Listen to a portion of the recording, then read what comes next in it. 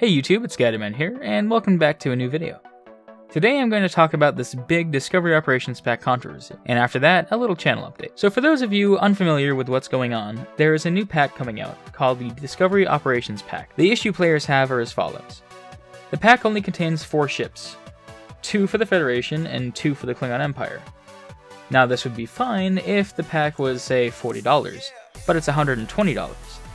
Keep in mind the Gamma Vanguard pack is only $10 more at $130, and that pack comes with 10 ships, 7 of which are Tier 6. So what does the Discovery Operations pack do to make up for this?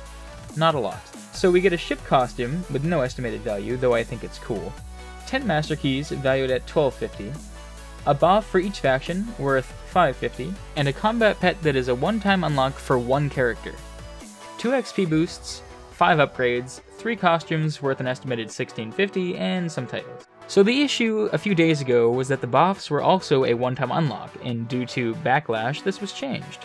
However, that still has not swayed people to change their minds and buy the pack. In my humble opinion, and note that I'm going to buy it regardless, is that they need to make the combat pet account-wide.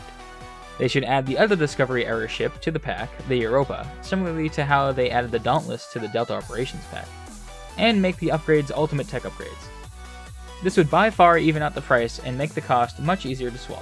If they also made the Walker class a leveling to 65 ship, that would even further sweeten the deal. To counter the starter pack, just make it a tier 6 ship only for those with the full Discovery pack. I hope Cryptic sees this and gives the community more value for their money. Now for a quick channel update. Feel free to ignore this if you aren't subscribed to me or watch my content regularly. You may notice I have issues following through with the things I say I'm going to do.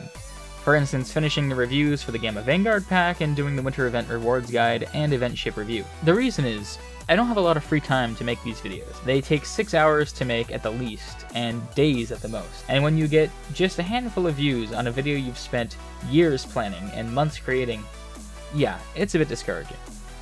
So I'll do my best to make the videos that I promised I would and more in the future, but I can't make any promises. Anyways, this is Gatorman signing off. Have a good one. Hey guys, thanks so much for watching. If you have any questions, compliments, or complaints, please put them in the comments below. And as always, take care out there.